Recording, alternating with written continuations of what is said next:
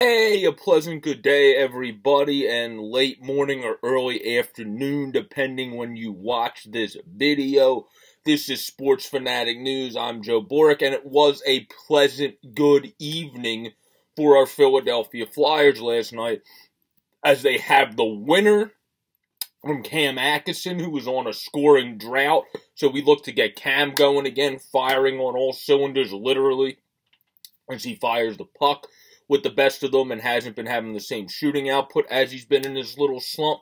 And he was able to get the great rebound goal, smartly shot on net by Sean Couturier for the rebound. That was also assisted by Ivan Provorov for his third assist of the season, as he played a very good game as well. And also to the people that I've seen on social media, Facebook groups mainly, not really Twitterverse for this, about Provorov and the fact that he hasn't been the same in terms of other defensemen points total. That's not really what Provy's paid for. He's paid to play a great complete game, and then he puts up points in the process, where obviously the guy you grabbed in Ryan Ellis does put up more points because he's on the power play and does that jazz. Keith Yandel does put up more points because he's on the power play and does all that jazz. Obviously he doesn't play the two-way game of Ellis or Ivan Provorov, but that's why those are the defensemen you expect to have more of a point output. Provy you expect to do a little bit of everything and do a very good job at doing a little bit of everything. That's why you brought in Ellis,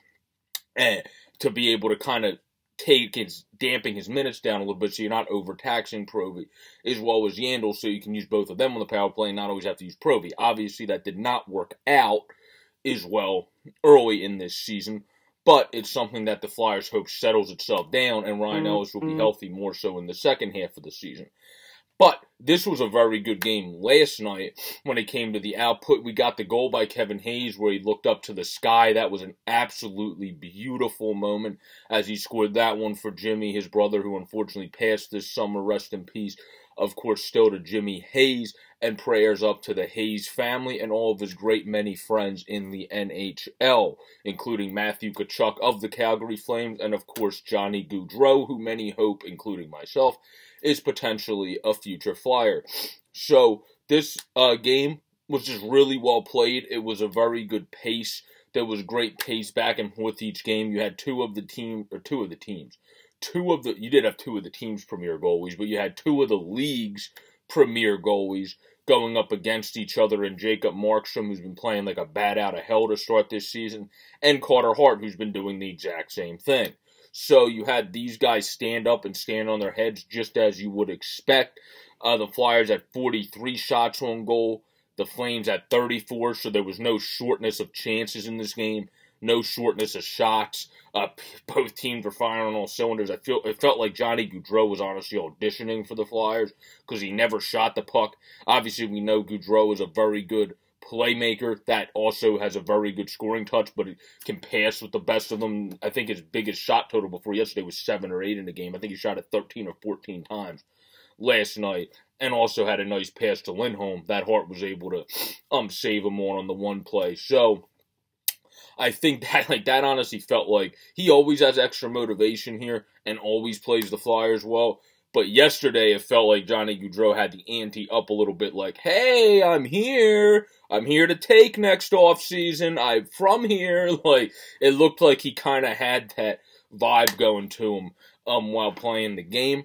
And that was fun to watch since we won the game. He's always a fun player to watch when he's playing at his best, and we won the game. So that always leaves the fact that you can enjoy watching some of the players on the really good teams and how they did when you come out on top and your goaltender's a beast of the East in Carter Hart and is playing absolutely amazing.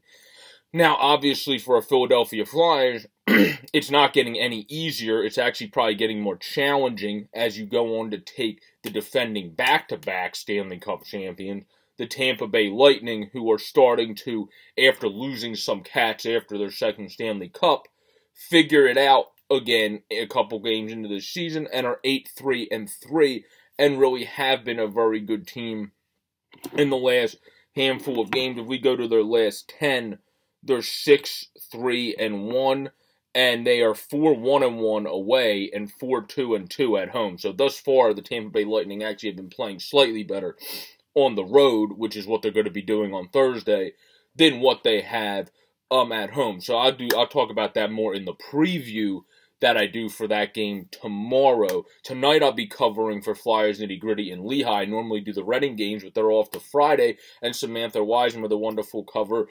that covers the Phantoms for Flyers Nitty Gritty, is going as a fan and enjoying the game in that capacity tonight, and we wish her, obviously, very good success in bringing the team luck from a fan perspective and cheering them on in the stands, because I feel that you can't cheer them on in the press box. You got to just watch the game.